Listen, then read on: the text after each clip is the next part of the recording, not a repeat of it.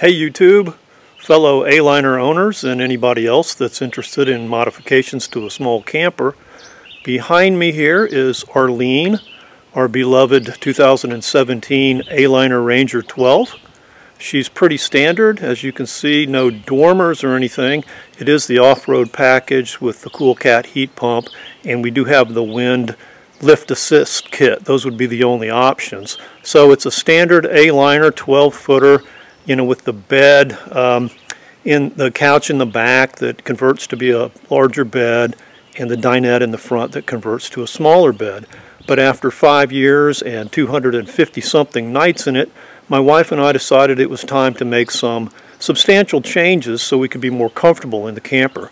We wanted twin beds because we are getting tired of climbing over one another in the night and in the morning getting out of bed.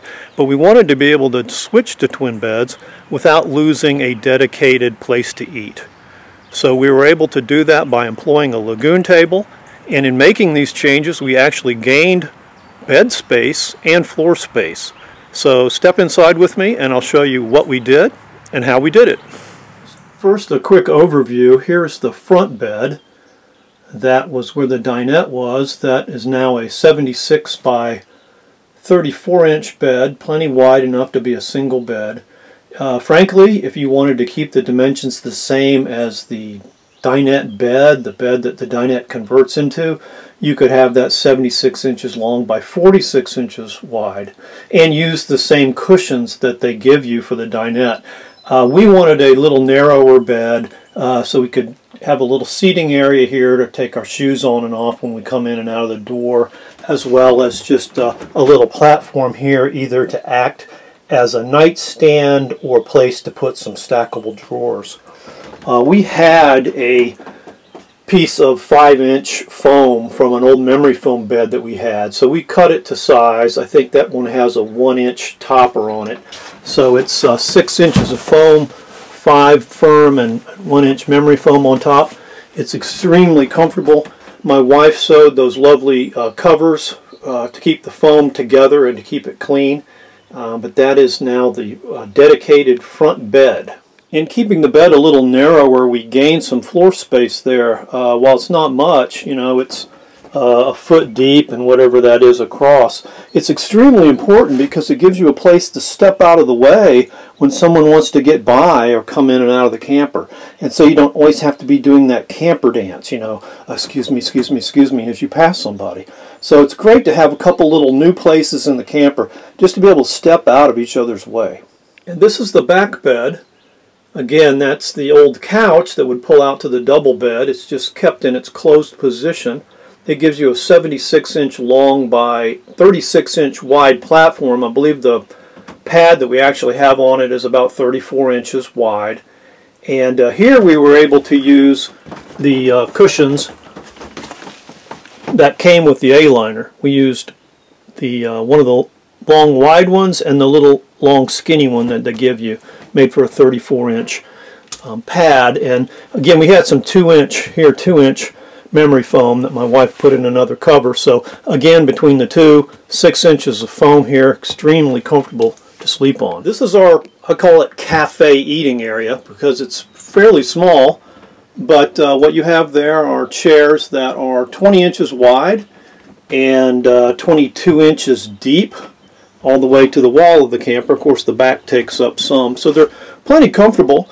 We have nice, again, 5-inch foam cushions on those. I'll show you those in a minute. But here's where we put the Lagun table. And that's the key to the whole project, really. The key to this whole project was mounting the Lagun table and making these chairs. So I want to show you more about that in detail. But for right now, I'll just show you. That's the table out where you'd want to eat. And if you want to get in, you know, you can just push it out of the way for either seat. When it's time to go to bed or whatever, this table will come all the way around. And now for the bed, it serves as either a nightstand or, I guess if you're cooking, additional counter space. But super easy to get in and out of those chairs because you can just push that Lagun table around in any position that you want. Here I am sitting in one of the dinette chairs, and one of the nice things about changing this the way we did is that I can now see out these beautiful windows when we eat, and I don't have to worry about my head hitting the ceiling ever. I'd also like to show you these privacy curtains for the beds that my wife made. These are simply shower curtains that she shortened and hemmed, and then we got these extra long shower rods. They're just held in place by tension in these cups at the end. Of course, they do have to come down and lay on the beds when it's time to fold up the camper and move, but during your camp stay, they're great because one of us can get up or go to bed before the other and draw the curtain and have some privacy or darkness or whatever. Just a nice little feature, makes for these nice little private berths. We have one on each bed. For those of you who might want a closer look at how I did this, I wanted to show you how I mounted the Lagun table and made the chairs, because to me the little cafe area was critical to the project, and if I couldn't get that right, I didn't want to do the rest of it. So the first thing was the Lagun table, and honestly, if you don't want a Lagun table and want to save yourself $200, you could always get a folding table or tray and put it in here. It might actually, be something you could use inside or out. But I had seen these Lagun tables in different campers at camper shows. I was kind of enamored with the flexibility of them, so I went ahead and got the Lagun. And really the only place I could mount it is where you see there. In the bulkhead there, you see you've got the ducts for the heat pump, you've got the carbon monoxide detector, you've got the converter cover. There's very few places you can mount it. So I did find a place here where it mounted well, but it's very tight to the converter cover. So in order to do that, you want to get Lagun's sliver mount. That's new to them, but it's a mount that's no wider than the post. And they also give you the choice of whether you want that tightening cam there, that handle, on the right or left side. And so in this application, it needed to be on the right-hand side. Now let me take the bed apart and I can show you exactly where I drilled the holes for the mounting bolts. As I take the bed down, I just wanted to show you those are the two Aliner provided cushions that I used for the back bed. The first thing I'm going to do is pull off that hatch lid, that big piece of plywood right there on the left hand side. Then you need to remove this protective box that they've built around the inside of the converter really. And it's held in place by 4 screws here. There are those square heads, so you'll have to get that type of fitting. And then 3 down there on the floor. Okay, now with the cover off and looking down, I'll show you where I mounted the Lagun table. That's your converter box. This is all the wiring. It's really easy to push out of the way, but those are the 3 bolts and washers that are supplied with the Lagun table. I was able to mark the places inside, drill a little pilot hole through from the back, and then come through the right size hole from the front, so I would have them located properly. It's a good place to mount them because this upright was already here and it's very solid. It won't twist or bend. I did notice that over here they had the face of this cabinetry piece reinforced or connected with this angle bracket here and here, I guess to keep it from coming forward. There wasn't one here, so I went ahead and added that. And then I went ahead and added one down there on the floor as well. So I'm quite confident that's very strong, and it's tight, but it's just perfect for it. The Lagun mounts don't come with a tabletop. You need to provide that yourself. So of course you could always make one. We simply bought a cutting board off of Amazon. This one is made out of acacia wood. I think it's really pretty. Came finished like that with the rounded corners. Very nice. I think it was like $45 delivered. It's 18 inches by 24 inches long, so it's just right for 2 people and fits the space perfectly. If you need a little more room for your drink or condiments or something, you got a little countertop right there by your arm. The only drawback to this is that it's kind of heavy. Being 1 1/4 inches thick, I think it's like 12 pounds, so it's too heavy to leave like that and travel with. So let me show you how I put it in travel mode. I simply pull the top off, flip it over, lay it on the bed, and then put the arm back on it. It will fit in either side, and then I push the post down until it's kind of squished into the bed, tighten everything back up nice and tight, and now it's in full contact with the bed, all tightened up, won't shake, rattle, or go anywhere. This is one of the seat bases I made out of 1/2-inch plywood and solid steel 3-part hairpin turn legs that I ordered online. I'll take that off and show you how exactly those are made and fit. Okay, so these are the hatches that support the back of the seats, and the first thing you want to do is take off these hatch lids and set them aside. Keep them if you ever want to put your camper back. The framing here was a little bit inadequate, I think, for the weight. I mean, most of the weight will be supported here in the front and by those steel table legs, and here in the front there are a couple of uprights, but there weren't in the back. So I cut a couple of staves and placed them here in the back where I could by the wheel well. And also here in the corners, these were simply stapled together, and I didn't want any force coming out this way. So all the corners have been reinforced with these angle brackets. The framing for these hatches is 17.5 inches, and I was only able to get 17-inch legs. So what I did was I just put an extra piece of 1/2-inch plywood here in the front on my seat cover, and that gets the height just right, and it also serves the purpose of strengthening it across the front where most of your weight will be. And you can see that these cold rolled steel legs just screw in right there, I guess with 4 different screws. Very, very sturdy. And to keep this from slipping forward, I put a stop here that catches the front edge of the cabinet, and then drilled a couple little finger holes just to make it easy to pull on and off. Because the whole idea here was to be able to remove these and still get to the storage that those hatches provide. I put felt around the sides and the back so that this moving in and out wouldn't scuff the existing cabinetry. So there again it is in place, really snug. You couldn't get much of a tighter fit.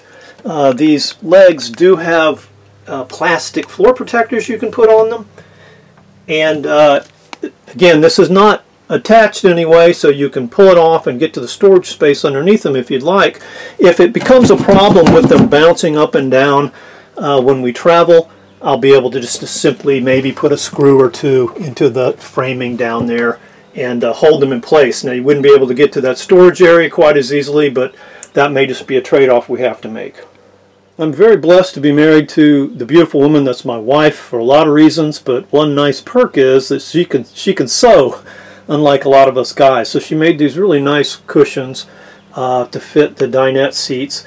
They are vinyl on this side, and then you can flip them right over, and the other side is the fabric that matches the bed, front, edge, and top. They're super comfortable. Again, 5-inch foam, and they breathe. One thing that she did that I thought was pretty smart, so you put some grommets down one side, so the vinyl, if it wants to kind of hold the air, it's got a place for the air to come out when you sit on it. Here are the backs that we made. They're a little different. They are actually on a piece of 1/4-inch plywood with a real dense 1-inch foam taped to it, and then on the same vinyl material is just fitted and stapled to the back with a back cover. But what makes them kind of interesting is that I have cut these angled wooden supports, again lined them with felt so they wouldn't scuff the camper in any way, but they keep that back cushion at just the right angle for your back. There it is in place, and now when you sit on it, it's comfortable because it's not straight up and down.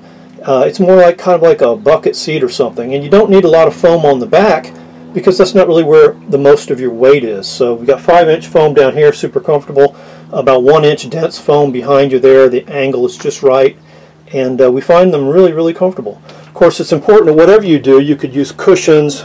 You could buy existing cushions to do these things if you don't know how to sew, but whatever you do, the back rest is going to have to fold down below your hinge point here so you can fold the camper.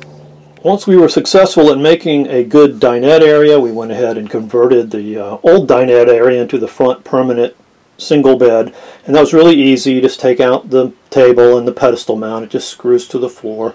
Then I took the 4 slats that Aliner provides to convert to a bed up here, and I shoved them all together toward the back, and just 1 screw each, screwed them down so they won't pop out and rattle around when you're going down the road. It kind of holds them in place. You could make, again, this bed as wide as they intended, 46 inches, but we wanted the extra space, as I talked about. So there you can see where I finished that board, just where it shows, so we could use as a tabletop. And then over here, of course, we use that as a sitting area. And this is the other cushion that my wife made out of that really pretty vinyl. I think it's kind of fun looking, but it fits just right there and gives you a great place to sit. Another thing to show you on that front bed, underneath here I've made an L-shaped bracket out of just 1-inch thick wood, and then screwed it down the center here, and just added strength like a little L-beam. And it keeps it from sagging if you sit on the edge of the bed, which I know everybody's going to want to do. I also took a post here and screwed it right there to give that some support in the front. And that's the only place I really had to screw into the floor. You can see there's a little angle bracket in the back that just keeps that from kicking around. But that makes that really nice and secure and really strong. And you only screw in from underneath so you don't mar up these slats in case you want to return your camper to original. The other nice thing about this L-shaped support is it gives a guide for our porta potty to slide up under there, and I'll show you how that works here in just a second. Another great thing about moving the dinette is we not only have more floor space, but we've got more storage space now too. I had this cabinet that I made already, but you can still get to it very easily and slide your basket in and out. But in addition, now you can slide things underneath here where you were sitting before. Suitcases, baskets, and we also store our porta potty under there. So it's bungeed in place right now in the back corner where it can't go anywhere. Let me unhook it and show you how that works. So there it is with the bungee unhooked. The bungee stays in place because it's captive at one end, and I put a little leash to make it easy to get hold of and slide out. And here's some more of my wife's handiwork. This is a cover made out of the same vinyl she made the cushions out of. And there's our Dometic porta potty, all ready to go for us for those midnight runs. One final detail to the project is I had to move my power strip.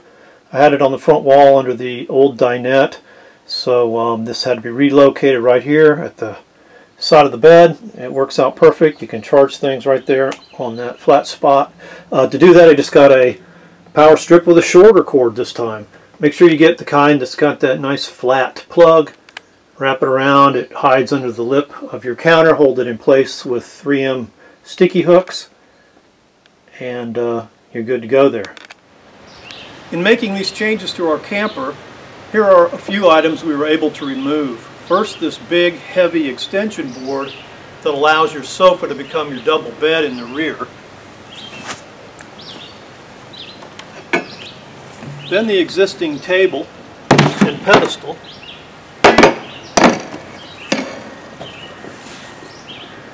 All of the dinette cushions.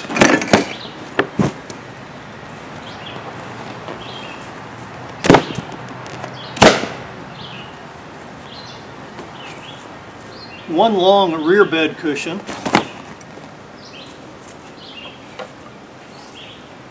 And finally, the 2 hatch lids for the storage area above the wheel wells. That's a lot of stuff. Okay, Aliner fans, I'm done. I'm hot and I'm tired. I know that was long. Congratulations if you made it to the end. You must really be interested. But I hope you found that helpful. If you ever thought about changing your Aliner over from a double bed to 2 twin beds. And again, I know there's a lot of interest in Lagun tables. I think they're swell, so I hope you found that helpful too. Don't forget to like and subscribe, and thank you for watching.